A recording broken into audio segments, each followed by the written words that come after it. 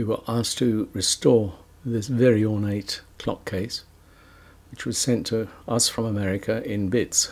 You can see here some of the pieces, all held together with nails and epoxy resin. The carcass is English oak, as you can see there. It's been stained. That's part of the interior. There's a moulding and some more of the mouldings which are being cleaned up. Now here's the case. It's been reassembled prior to the full restoration work.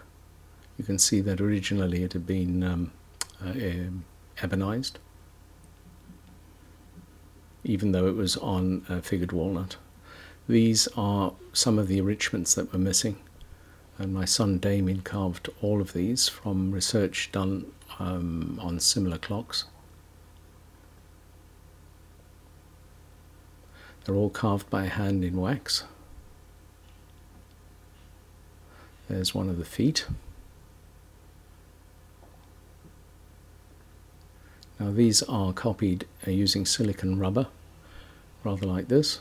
There's Damien pouring the silicon rubber in, and there he's cutting the silicon rubber mould. That's a mould made of the foot, which is injected with wax. You can see there with the wax, and here he is assembling the clock case. You can see the original enrichments there, and all these ones that are slightly blue are turned into bronzes, and this is a bronze. These are the bronzes cast from the wax models. It's using a lost wax process. That's the top man with his three-headed dog, which actually is a four-headed dog. That's how the original was.